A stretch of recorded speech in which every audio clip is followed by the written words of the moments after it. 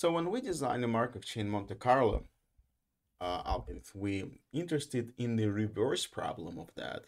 And the reverse problem is the following.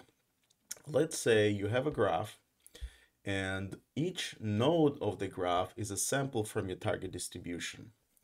And you want to generate a random walk on this graph so that the stationary distribution is uniform, meaning that on average you spend the same amount of time in every node on the graph, since every node of the graph is the sample from the distribution, so uniformly sample according to your density function. And the reverse problem boils down to the problem of designing the transition probability matrix, matrix P, given that you know that your theta hat is uniform. Means if you have n vertices on the graph, then you have probability 1 over n for each of those vertices. And to design the probability transition matrix, matrix P, so that the stationary, the target distribution is uniform, we basically make the following observation. You see that E is the eigenvector of P transpose. So vector E, which is basically equal to this 1 over n, so the vector that corresponds to the uniform distribution, is the eigenvector of P transpose. Why is that? Because the matrix P is row stochastic, or sorry, column stochastic, meaning if you sum up each of the columns, it's going to sum up to 1. So P transpose is going to be row stochastic. So if you take the sum across the elements of the row, then you're going to get 1, because probability of leaving each of the nodes is 1. So in this case, we know that P transpose E equals to E. So that's an eigenvalue. And what we want to have now, we want to have our matrix P to basically be equal to P transpose. So we want to find a matrix so that it's symmetric. And if you have a symmetric matrix, then the stationary probability distribution of a random walk on a graph with such a transition probability matrix is uniform. And that's it. That's essentially what we need. So our goal is to build a Markov chain or random walk so that the limiting distribution pi is known a priori, and we need to consider what is called the balance equation. So balance equation is basically slightly stronger requirement than having symmetric transition probabilities. So what does the symmetric transition probabilities mean? It means that if you're in the node 1 and there's a certain chance of going to node 3, then it is the same probability of going from 3 to 1. So you have the symmetry in transitions between each neighboring nodes on the graph. So the detailed equation is again a slightly stronger condition than that, but intuition, hopefully, the symmetry intuition gives you some sense why do we want that.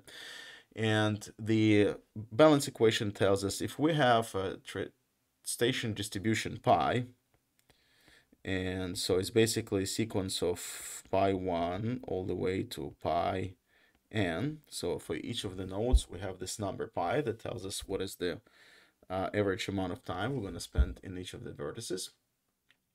Then what we want pi I times pi ij equal to pi j equals to pji, where those are transition probabilities, and pi is the stationary one.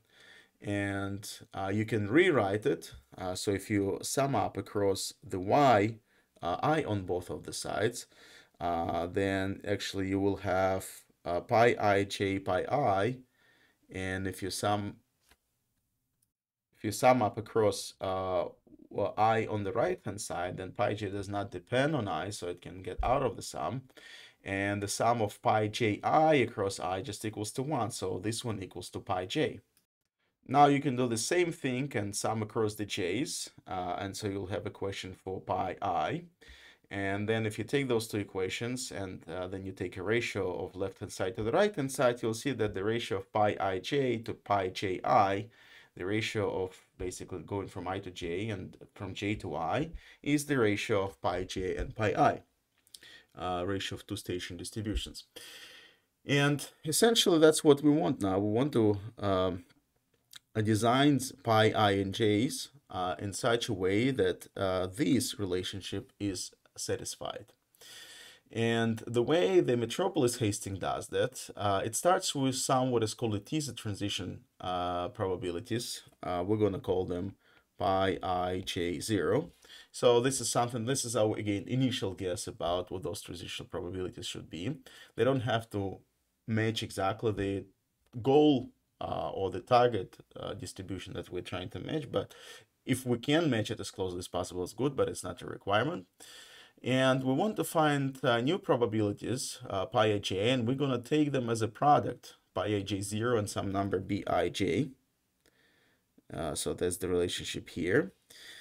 And we need to choose bij in such a way so that the balance equation is satisfied. And the balance equation tells us that the ratio of pij and pgi is the ratio of pj and pi. And if we write it in the form of pij0 and bij. And another requirement is that pij0 equal to pji0. So we choose the transition, the teaser probability to be symmetric. So in these relationships, those two will cancel out, and we just have a ratio of bij to bji. So we just need to figure out those coefficients bij and bji. They don't have to be probabilities; they just scaling factors in this case. And essentially, we want it to be some function of pji and pi j and pi I. And the function has the following requirement. The function, of course, has to be defined for any positive number because we have a ratio of two probabilities. And it has to map into number between 0 and 1. Bij cannot be greater than 1 because you remember that pij equal to bij times pij0, and this one has to be less or equal than 1, and we know that this one less or equal than 1, so this one has to be less or equal than 1 as well. And so the requirement for the function f is that it has to map any positive number to the number between 0 and 1, and also the requirement is that the ratio of function evaluated at z and function evaluated at 1 over z has to be equal to z, so that this total balance equation is satisfied. And there are a few examples to this function. One example that is used for the Metropolis Hastings is f of z equal to mean of z and 1. It's easy to verify that this function satisfies the conditions that we need. It is, so we have mean z and 1. So it is positive for positive z's, so it's going to be greater than 0. And again, since it's only defined, we want it to be defined for positive z's, so the output is also positive, and of course it's less or equal than 1 just because it's mean. And if we look at the ratio, so mean of z and 1 divided by mean of 1 over z and 1, so, and it's equal, so if z less or equal than 1, then on the top you have z, and on the bottom you have 1, so you have z. And if z is greater or equal than 1, then you have 1 on the top, 1 over z on the bottom, so the result is also z. So this requirement is satisfied as well. And this leads to what is called the Metropolis algorithm. So at each state, you draw from this teaser distribution P naught ij, and then you generate next state j, and then you calculate, I'm going to call it alpha ij, so that's our scaling factor, which is the minimum of 1 and pi I divided by pi j. The nice thing about the Metropolis algorithm is if you look at this part, then the station distribution itself is not required to run the algorithm. We only need the ratio of pi and pi j. which means that if you remember the base equation and with the start of the conversation about MCMC algorithms, the hardest part is to calculate the integral at the bottom, the total probability, which is the scaling constant, the normalizing constant. And the Metropolis algorithm allows us not to calculate it. We only need the fraction of the two posteriors, which means that normalizing constants are going to cancel on both of them. And we only need the top part, which is the likelihood times the prior. So we need likelihood times prior for one value of the parameters, and then divided by the likelihood of prior to another values of parameters, and no need to calculate the normalizing constant. So the fact that we only need the ratio of the target distributions that we're trying to sample is very powerful here. It allows us to avoid calculating those complex integrals. And so anyhow, so we calculate this mean of 1 and ratio of pi I and pi j, and that becomes what is called the acceptance probability. So we move with j with probability aij, and we stay in the node I otherwise. So let's do a quick summary. So we started with limiting distribution. We called it pi, which is the limiting distribution of each of these nodes in the graph, which we know. Well, we assume that we know. And then we designed an algorithm so that we have a random walk on the graph. So each node is the sample from this distribution. And if we design our random walk in such a way so that the transition probabilities satisfy the total balance equation, then the pi, a priori known distribution, will be the stationary distribution. So essentially, we will be visiting nodes at the frequency proportional to the station distribution probabilities. And the way we did that, we started with some pi 0, which is our teaser distribution. And we say, okay, pi 0 was not going to give us exactly what we need. But if we adjust it by this scaling factor, we call it alpha ij, we're actually going to get the resulting distribution of the transitions so that the result will satisfy this total balance equation, and we will have a guaranteed will guarantee that the station distribution will be a priori known.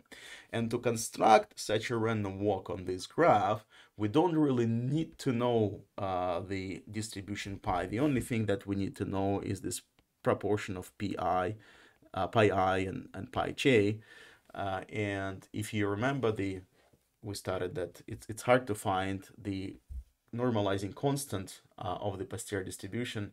And when you look at the ratio, so in this case, pi is our posterior. And the only thing we need to know is we need to know the ratio of two posteriors calculated at two different values of the parameters. And we don't need to know the value of the normalizing constant. So no need to calculate total probability, which is just normalizing constant for the posterior. So the most expensive computational step of calculating the posterior distribution can be avoided by using this Metropolis step.